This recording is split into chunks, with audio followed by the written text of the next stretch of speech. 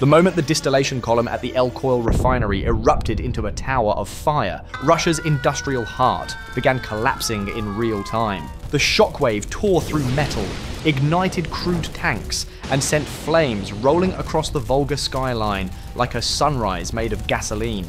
At exactly 3:47 AM, 4 FPV drones and their own mothership struck with surgical precision, delivering the hit that would trigger a $5 billion firestorm and plunge 4 regions of Russia into chaos. It looked like a single attack, a single moment, but it was actually the final move in a 6-hour operation. To understand how Ukraine created that moment, the story rewinds to the beginning of the operation. The operation began at 9 PM on the 17th of November 2025, in total darkness. 10 Ukrainian Boba motherships lifted into the sky from separate launch sites, each cradling 4 FPV-1 assassins.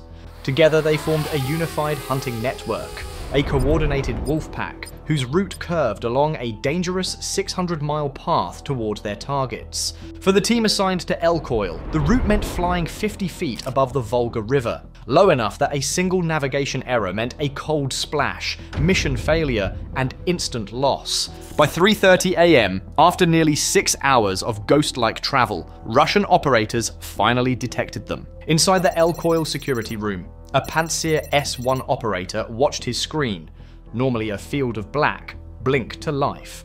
4 faint contacts had appeared. 4 targets, low altitude, he shouted. The refinery's final defensive line came alive. 2 Pantsir systems shifted their turrets, hydraulics whining in the cold pre-dawn air. Then, at 3:40 AM, the Ukrainian AI executed its most ruthless trick. Through its thermal camera, it spotted a flock of living geese cutting across the sky. The AI ordered an immediate split maneuver. 3 Bobas broke into erratic, bird-like motion. At the same moment, the 4th Boba focused its transmitter not on the Russian radar, but on the geese. It lit up the flock and turned it into what looked like a massive incoming cruise missile wave. On the Russian screen, the operator saw 2 choices, 3 tiny blips or 1 enormous one. His own doctrine screamed at him, kill the biggest threat first, and it was the wrong call. Missiles were launched against the false target. They detonated in a cloud of feathers. For 12 seconds, the Pantsir gunners were blind. Their turrets locked on ghosts, their radar fixed on empty sky. It was a tiny window, but more than enough. All 4 Bobas surged forward. At 3:45 AM, they released a swarm of 16 FPV drones that peeled away like attack drones.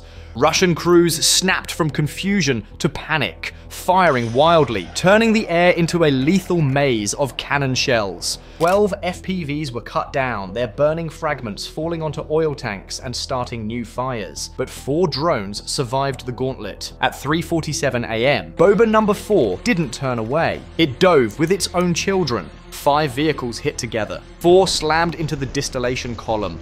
1 tore through the main control room. A billion-dollar system collapsed into molten ruin. The final drone transmission was a cold monotone. Drop confirmed. Target locked. 3, 2, 1 impact. And that refinery strike was only a smokescreen.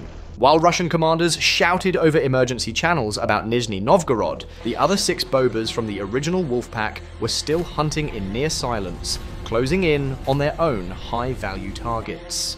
At 4:15 AM, 3 Bobas approached the Sterlitamak plant, Russia's primary source of military-grade kerosene, the lifeblood of its southern air command. From 15 miles out, 2 motherships released 8 FPV drones. The third, Boba number 8, climbed high above them. Its role was more critical than delivering explosives. It was bait. At 4:25 AM, the Russian Krasukha 4 electronic warfare system surged to life. A wall of GPS crippling power flooded the area. The 8 FPVs instantly went blind. A lone Pantsir on site opened fire, destroying 3 drones with clean precision. To the Russians, the defense was working perfectly. At 4:30 AM, Boba number 8 dove. The Pantsir locked onto it immediately.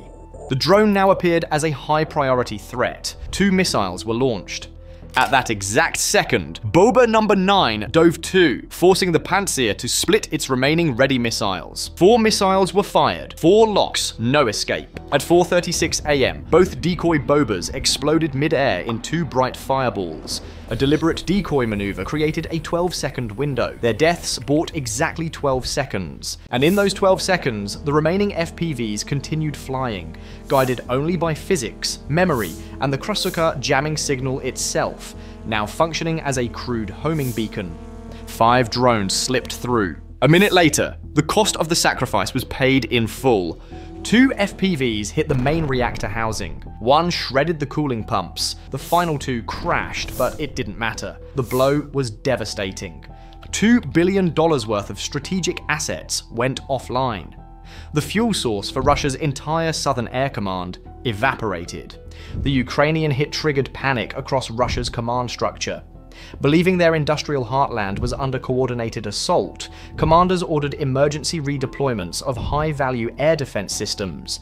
8 of Russia's best Pantsir and TOR units were pulled back from frontline positions to protect infrastructure, leaving gaps in the battlefield shield. One of those systems, the TOR M2, was waiting for the next attack. At 5 AM, 2 Bobas flying in tight formation prepared their strike on the main electrical substation in Volgograd, the power source for a major military rail hub. From 10 miles out, they released 8 FPV drones. The Russians were ready for this one. At 5:10 AM, the TOR operator acquired 8 low-slow targets. This matched the TOR's designed engagement profile. 2 missiles were launched. The first wiped out 2 FPVs. The second destroyed another. The Ukrainian formation was being dismantled with machine-like precision. But the Ukrainian AI knew the TOR carried a fatal flaw. Its power came from a single engagement radar. Blind that radar, and the entire system became helpless. 2 more missiles were launched. Both decoys were destroyed in mid-air. While the TOR was staring up, its remaining 3 attackers slipped under its blind spot. The operator, realizing his mistake as his system confirmed the decoy kills, tried to reacquire targets. But a 4-second radar rotation time is an eternity in drone warfare. At 5:15 AM, all 3 FPVs struck. 1 smashed the central switching gear. 2 severed the main high-voltage transmission lines. A flash of blue electricity lit the horizon, and then the region fell into darkness. 16,000 homes, and the primary military rail hub for the Southern Front, lost power instantly. The 2 motherships banked away, disappearing into the dark. At 5:30 AM, the last mothership followed a northern route toward the city of Rilsk.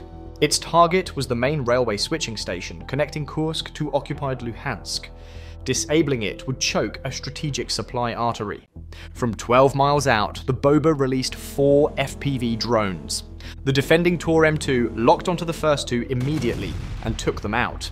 Its radar began its 4-second rotation to reacquire.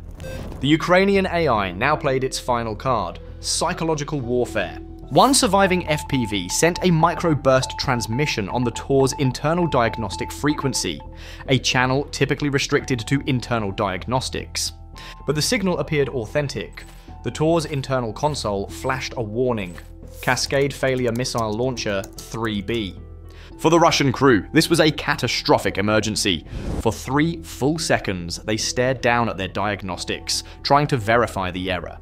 And with their attention pulled off the radar, the drones vanished from their screen completely. By the time the radar completed its rotation, the sky was empty. At 5:38 AM, 1 FPV destroyed the switching tower. The second rammed into an ammunition train preparing to depart. The resulting secondary blast shook the entire city. The shockwave rolled across the border into occupied Luhansk. The final domino of the 6-hour operation fell. So we return to the decisive moment, 3:47 AM, when FPV-1 and Boba number 4 slammed into the distillation column. That strike mattered because Russian crews had been running overnight repairs. Safety protocols were bypassed. Security was lax. The hit didn't just destroy equipment, it ignited the core of their wartime economy. From that single moment, a $5 billion firestorm erupted across the country. By available estimates, 40% of Moscow's gasoline supply went offline. The Southern Air Command lost its kerosene source. A critical rail hub lost power. A major military artery was severed. In exchange, Ukraine lost 3 motherships and 36 FPVs. Less than $1 million of equipment inflicted $5 billion in damage. But the operational effect extended beyond damage to include changes in air defense posture. Russia redirected 8 of its best air defense systems away from the front to protect burning rubble. Every redeployed system created a new gap for HIMARS rockets and Storm Shadow missiles to exploit. The larger lesson is brutal. You can build a $500 million shield, but it's worthless if your enemy is smart enough to throw an $8,000 rock around it. Ukraine isn't just fighting harder, it's fighting smarter. This is the new face of war, and Russia is learning that lesson one burning refinery at a time. Analysts now debate how the Ministry of Defense might adapt to mothership drone tactics. If you were the Russian Minister of Defense waking up to this $5 billion hangover, what would you do next? How do you defend against a strategy built on mothership drones, AI illusions, sacrificial decoys, and psychological traps? Leave your best strategic thinking in the comments. The most insightful ideas may appear in a future analysis. For continued analyses of evolving tactics, follow for updates.